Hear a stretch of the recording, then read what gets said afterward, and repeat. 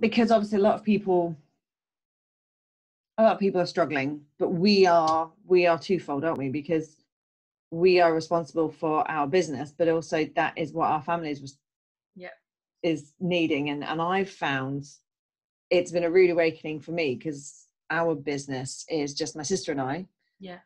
And my dad and his brother founded it.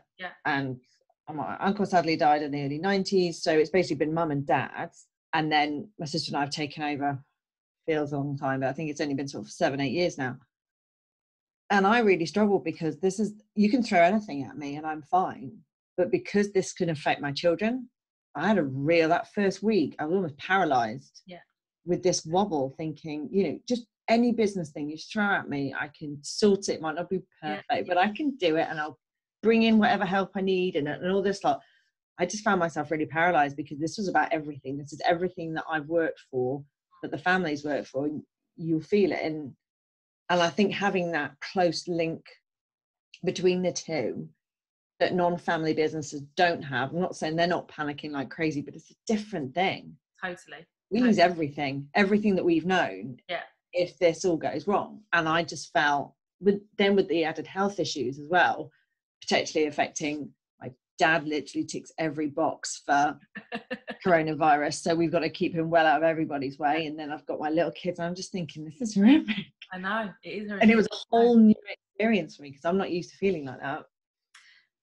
So it is a really good point, because family business does what it says on the tin, and it involves the two most important things in your life right now, which are family and business.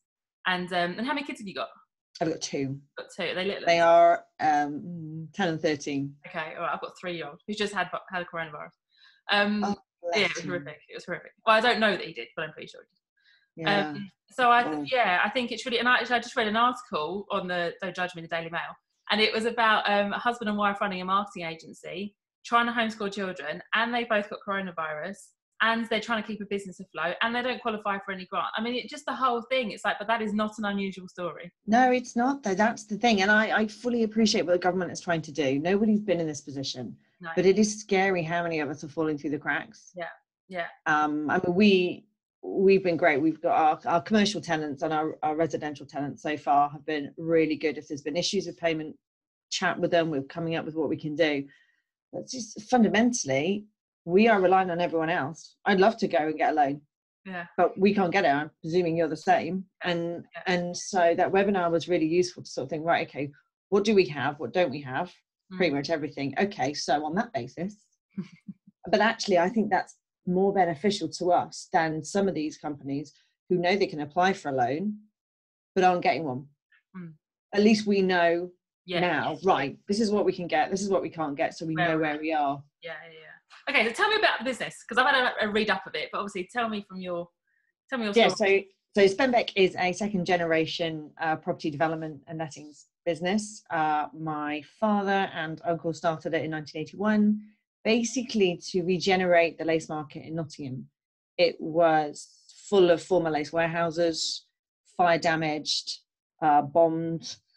Nobody wanted to touch it. The area was really, really bad. So my dad, being my dad, went, this seems like a great idea. I've read a lot about your dad. He gets out there a bit. So my dad and his brother basically badgered the city council for grants. At the time, they thought about flattening the whole area and putting a ring road through it, as you do, but fortunately they decided not to do that. And dad and his brother basically kick-started the regeneration of the lace market. So we now have the highest concentration of listed buildings anywhere in the country. Wow. And it's a beautiful area, and it's now the Creative Quarter. It's part of the Creative Quarter, which is EU funded, and it's just a beautiful hub for digital creative industries, really, but anyone. Got some lovely residential buildings in there, and we've played a massive part in that. So we've got 50,000 square foot of, I won't lie, beautiful old Victorian warehouse buildings. It's lovely. But so my sister and I run it, and that's it. We don't have anyone else. So how did that come about then? What were you doing before? What was the conversation to join? Well, you know how it is. I'm presuming you've been brought up with your parents, or maybe your dad, just going, oh, this is Amalia, she'll be in the business one day, and you're like, well, hang on a minute, maybe she won't. And I had that, and I was determined not to do it, but I love business. I absolutely love business. So I became a business teacher. Okay. I taught business and sociology for almost 8-9 years, but kind of always had in the back of my mind that I would be joining at some point. Yeah. And then kids came along and I tried to balance the two, and I'll be honest, failed miserably. And then at the time, my sister had joined the company because dad had got health problems. We lost our uncle in the 90s. Yeah. The dad was sort of running it on his own. And so Victoria went in. And then I just thought, I had a friend who went, you know, with all that business knowledge you have, it's all theory, but apply it to the company and you've got the flexibility and the joy of working for the family business. And that's what I did. And how's it been since then? Was it everything you thought it would be? Has it been more challenging? I think it's been what I thought it would be, but I thought it would be challenging. But it's like anything, it's the trade-offs, isn't it? So, you know, sometimes when I'm out on a Saturday night and dad rings for something, I have to remind him it's a Saturday night. Can we do this on Monday, please? You know, or can you pay me colossal overtime? Whereas, you know, when you have children, it's awesome. If they're ill, I can work from home. If it's sports day or a show, I can just go. It's the harder bits are much harder, and the better bits are much better, I think. Amazing. And it's the heuristics and the shortcuts that we all have, which is awesome. And then you see people going, you haven't finished a sentence. How do you, you just know. Which is lovely. We have some awesome contractors and people that we've worked with for either decades or not very long at all. And they just get us and we get them. It's quite, you'll have it when I think that's small, and how the family dynamic, it just infiltrates everything you do. And it's quite selecting, I think, in a good way. So tenants or contractors, they either get it or they don't get it. And it kind of just filters out. And we've got a lot of family businesses work for us that wasn't designed like that. I think it's just... You're just living it, breathing it. And by osmosis, it reaches all of your supply chain, your stakeholders. Yeah, and it's a lovely thing. And we didn't realise we were just doing this thing for an awards application. And I sort of went, hang on a minute. All but one of our contractors are family owned businesses. Amazing. And we're like, okay, that's good. And it was nice that we didn't set out for that either. Yeah.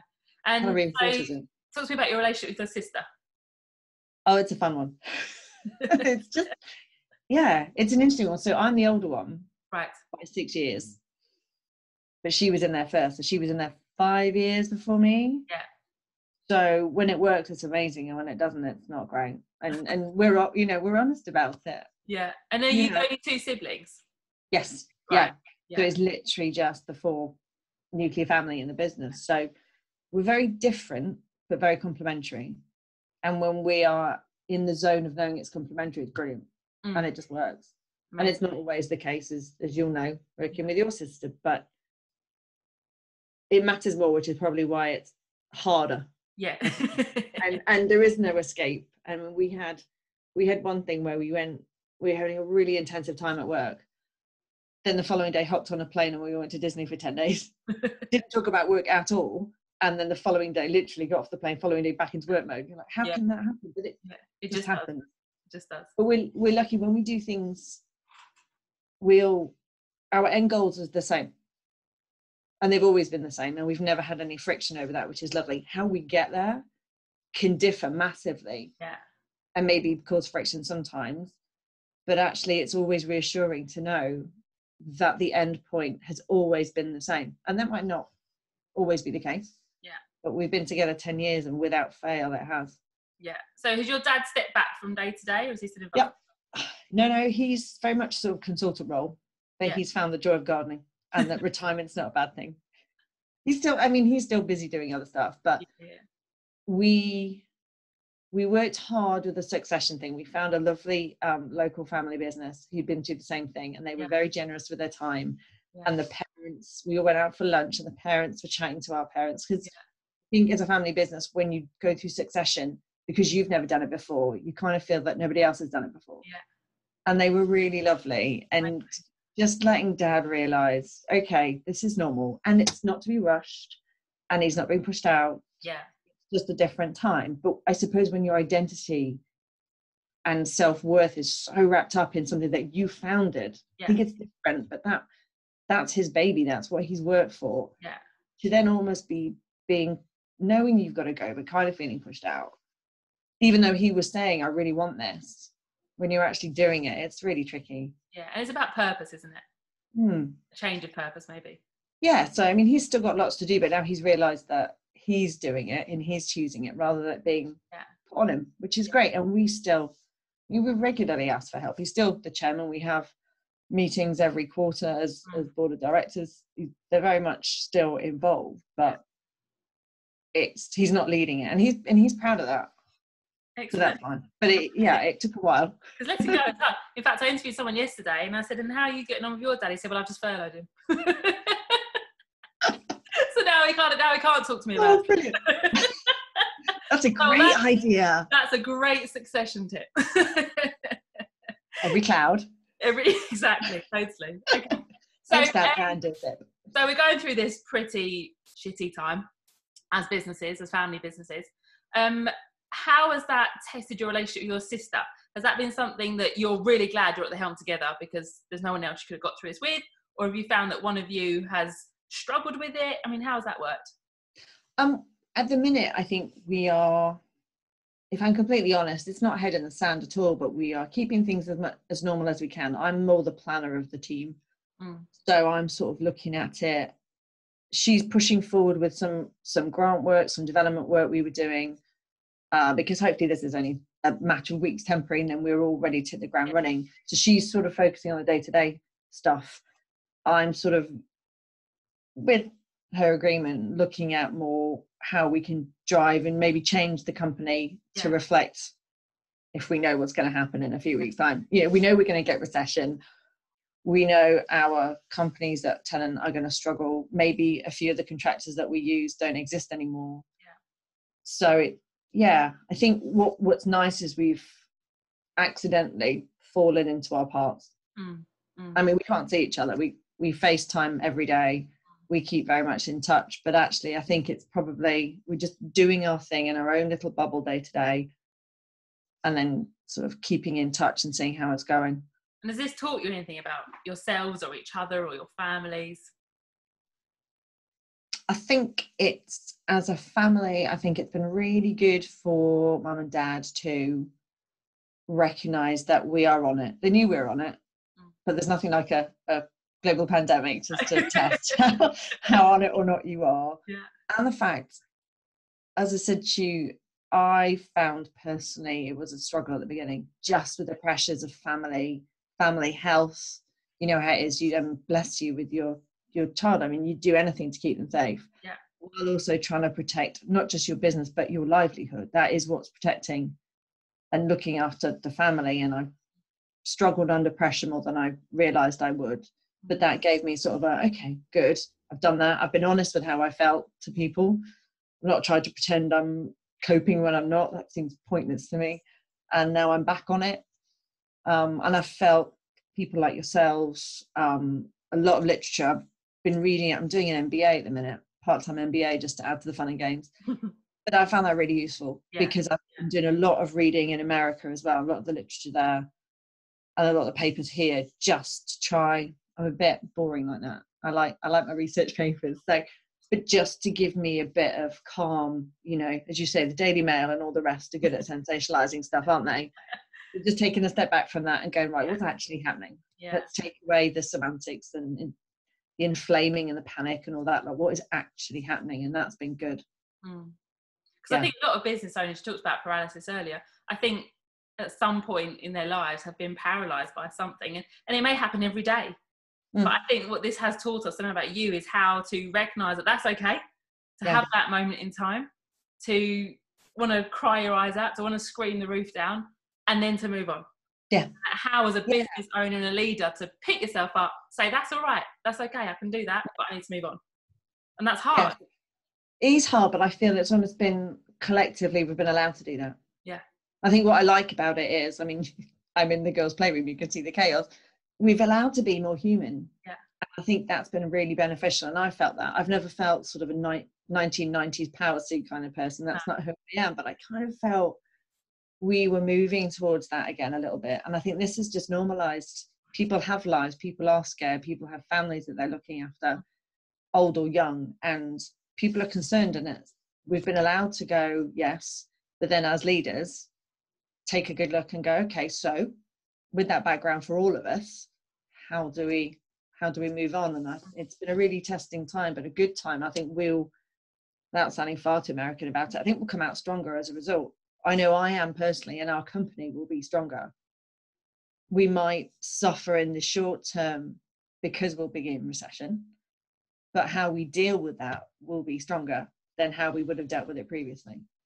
And so you say you and your sister are the only two sort of on the payroll, if you like, and you contract everything else. So that in this day and age is actually quite a smart business model, isn't it? Because it means that you are not now left with thousands and thousands of pounds worth of overheads, of staff, furloughing. So has that taught you something about your business, and has it sharpened your focus on any aspects of it? We are always trying to balance between the family bubble and bringing someone else in.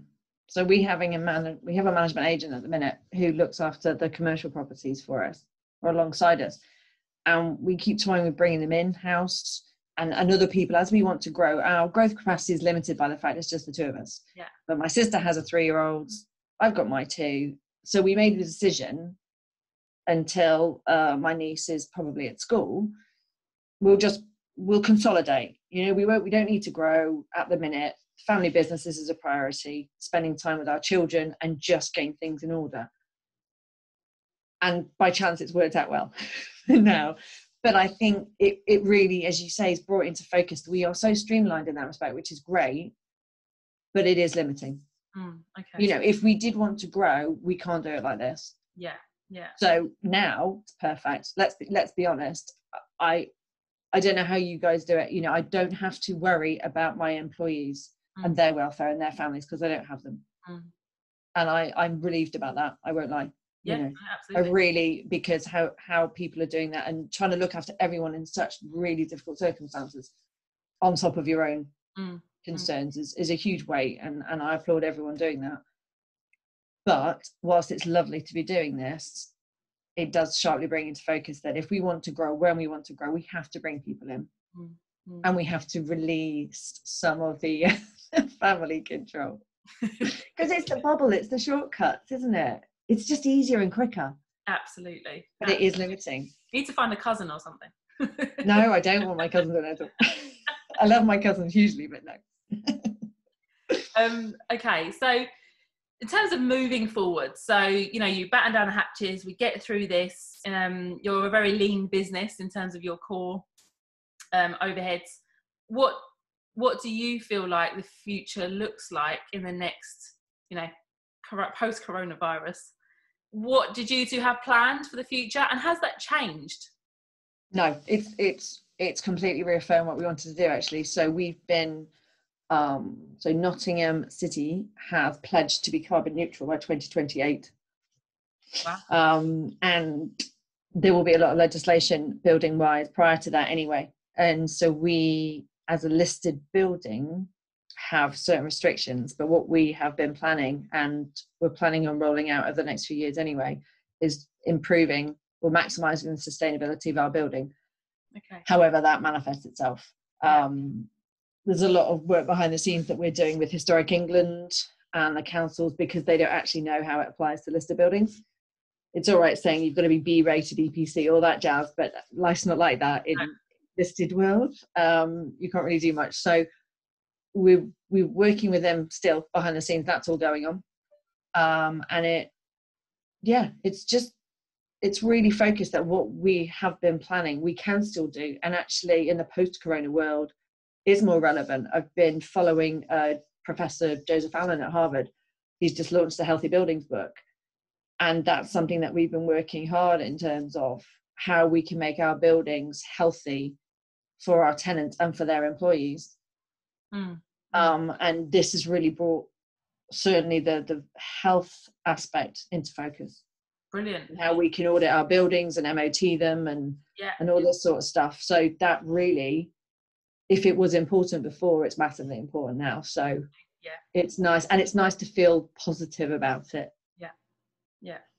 So what do you think you need as a family business to get there, to grow, what do you need as people? Do we need as people? I think we need support. I think because we're a tiny family business, we sort of get almost left behind by our own selves. You know, we sort of have our own little bubble and we keep ourselves to ourselves, and we don't access people like yourself. We don't access things that are out there. So we need to do that. I think the sport is out there. It's up to us to go out and do it. It's easy to sit back and go, not be complacent, but know what we can do. And that's one of the things that I'm doing, is just going out a bit more and finding out the support that's there and using it. We've got good financial support from our bank. They've got no problems with that. Might it be the time to look at getting someone else in when this is all done? Who knows? It'd be a big step. But again, that would be talking to people, because I would hate for someone to come in and feel out of the loop because they're not in the family. Yeah. And I think that's a whole different can of worms to deal with, isn't it? It is, but there are millions of family businesses who have been where you are. And that's the point. To learn from that. That's the point of community. You know, there's people that can save you weeks and years of heartache because they've done it themselves. They've done it. And there's no point making the same mistake. You know, it's a very good example of this pandemic that's been going across the globe, and people have not thought, let's learn from what's gone before us. You know, that's the whole point of community. You know, you, like you say, when you feel like you're going through succession, you feel like you're the first and only family to have ever done it. There are millions. And what is lovely as well, we are blessed and slightly smug in a way to be a family business, because there is that wanting to help other family businesses. We're all at different stages. We can all help in different ways, and we want to help each other, because it's just a whole unique set of circumstances. Unique is a very polite word. Well, yes, that's the only one I'm allowed to use in public. Brilliant. Okay. Yeah. So what do you want to achieve? So in your life, when you look back, I mean, your dad can look back. I mean, what a legacy. You know, he is just amazing. So what do you and your sister, what do you want to say you have achieved? Because it's not just, I know it's not just the property stuff, is it? You do loads of charity work, philanthropy, and all that sort of stuff. So what is your legacy going to be? I think we want to continue the work that Dad started, but what we want to do, my sister and I, is sort of add an extra layer to that. So just with the change in world, we want to make Spenbeck is synonymous with regenerating the lace market. But that was first generation. Second generation, we want to be synonymous with making the lace market as environmentally sustainable as it can be, and also to drive more the philanthropic work that we as a family are able to do. We've all got our areas, which is really nice, so we cover it. So for me, I want to be able to be proud to look at those buildings and know that in 150 years they'll still be there.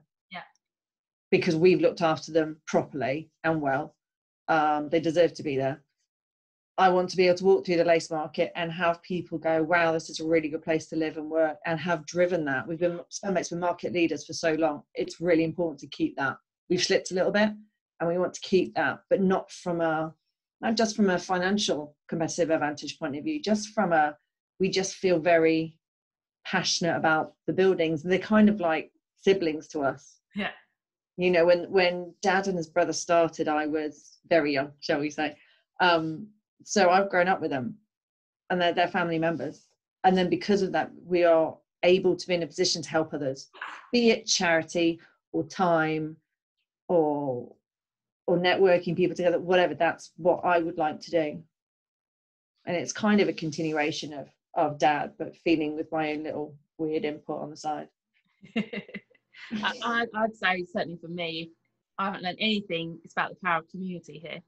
Community as in your team of staff, community as in your family and your wider family, but community as in actually it's the local businesses within a 10-mile radius of you that are the ones that matter. And if we can all look after our own little communities, you know, and pub delivering Sunday roasts, and you know, there's a local farm to us doing a milk drive-through, you know, it's all those wonderful things, and you just think they're the things that matter. This is where we've chosen to place our roots, and yours are in Nottingham.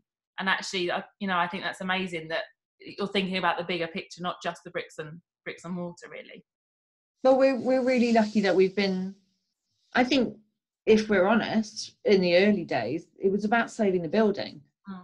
From that, I'm not sure, maybe I'm doing him a disservice, but I'm not sure my dad and his brother understood the power of the community that would come from that.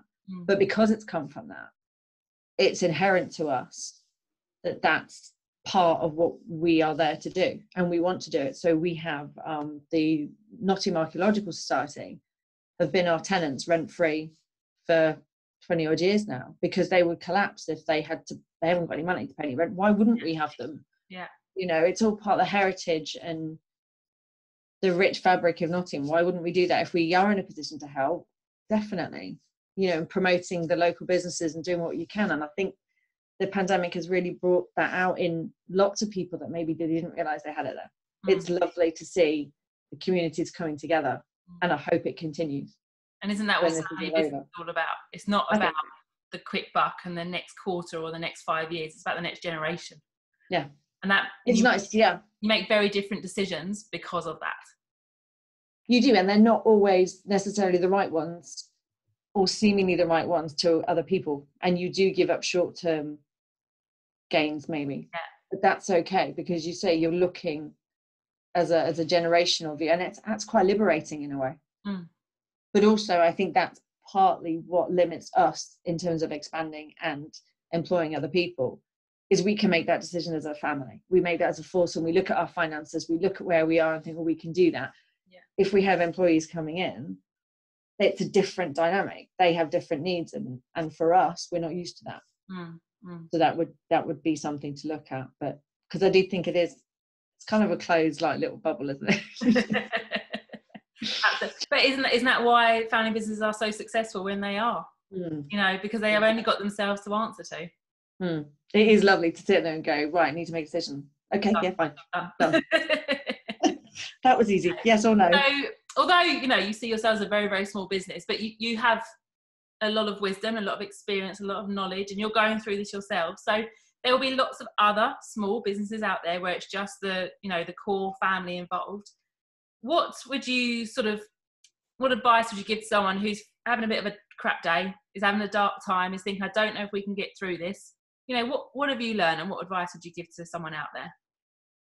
I think you can get through this, and I think having the strength of resolve, because it's a family business, is really powerful. And because we are, as we just said, you're used to thinking about the long term. Just batten down, streamline, and have faith, because it is your family business, and it means how much more that I think you somehow find reserves you didn't think you had, and it just happens because you want it, you desperately need it and want it to happen, because it means more. Brilliant. Thank you, Becky.